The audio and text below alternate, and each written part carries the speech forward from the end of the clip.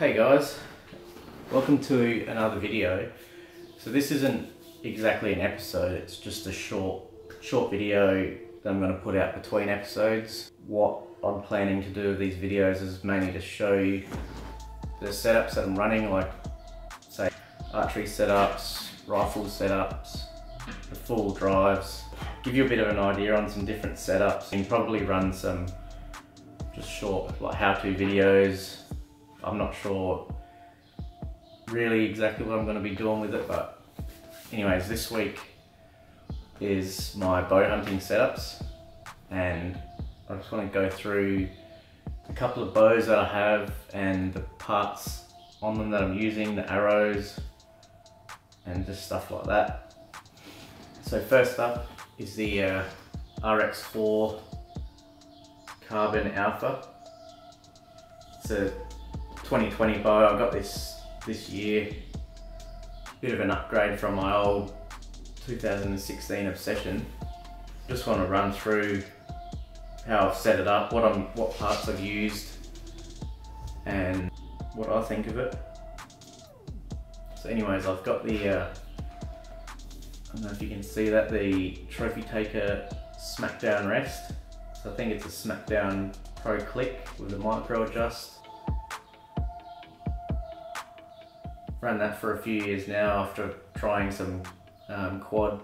I think I've tried the QAD Hunters, the HDXs, and I don't know, they were okay, but I didn't really rate them that much. Yeah, so I've ended up going with the limb driven rest instead, and I can't fault it. Just gets abused pretty hard along with all my other gear, so, and it's still holding up. Half the shit's missing off of it, but it's still working. I've got the option archery sight. That's the option 4. Hopefully you can see it there. Option 4 with the dial. So you got one single pin and 3 fixed pins. Pull that out of the way. So you got 1 pin or 4 pins. I think you can't really go wrong with a sight like that. It's best of both worlds. You got your single pin movable and your fixed pins as well. So 20, 30, 40 meters I've got set, and a floater. But I'm pretty happy with that sight. Yeah, again, it's just a good, tough bit of gear. Also running the dead center stabilizer. It was a kit. There is 2 stabilizers, so you got a 10-inch and an 8-inch back bar as well, or you can use it as a front, whatever. But I haven't used it on this. I don't think you really need it, but I've got it there in case. What else? The Hoyt 2-piece carbon quiver. It's a bit loose. I'll tighten that up later. And I've got some new arrows that I've got. So I've got the Nexus Infinity shafts. These are a 250 spine, 11.1 grains per inch with the fusion veins. Oh, this one's from last week shooting goats. I ripped that one off a bit. I don't know, there's not really a whole lot to add.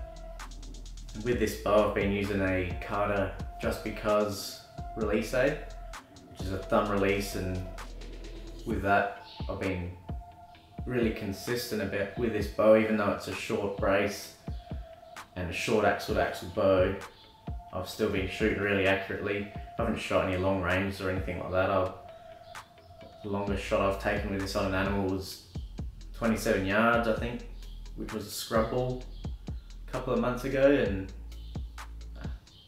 put the arrow straight through his heart. It's a nice bow to shoot, I rate it. But if you want to see this RX4 in action, this Friday coming I've actually got a bow hunting episode where I'll take this out and we go and get some chase some meat goats for a day. But yeah, you get to see it out in the bush, which would be pretty cool. So yeah, next, what I'd like to talk about is my my recurve.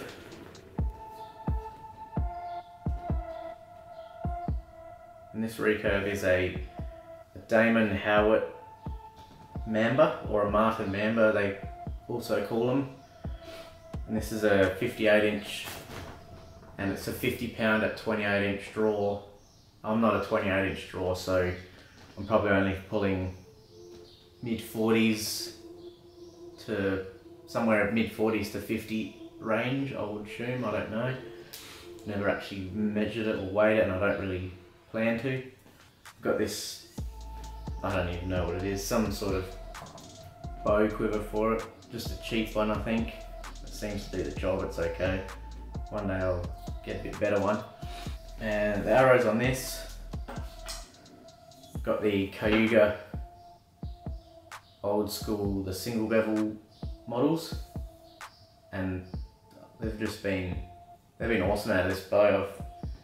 I've probably shot half a dozen goats with them and getting good pass throughs and good blood trails as well.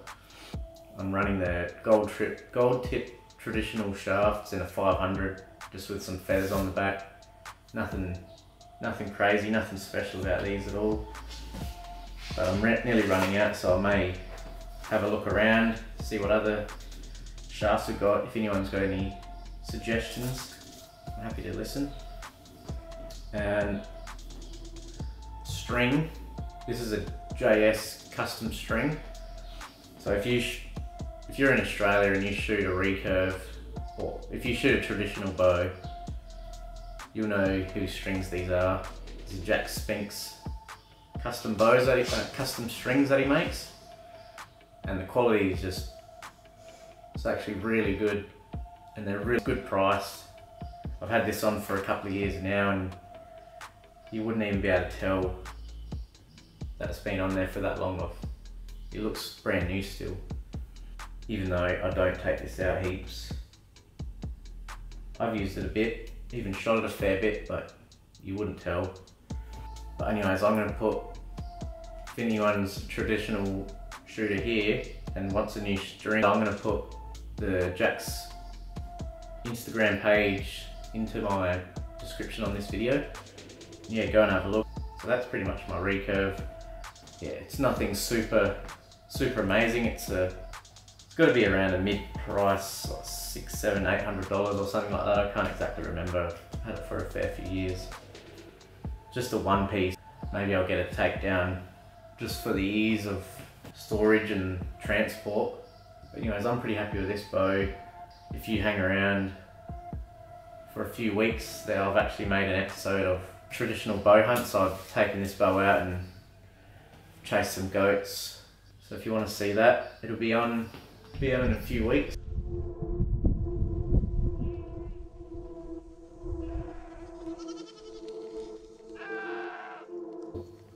Pretty much to show you the setups that I'm running.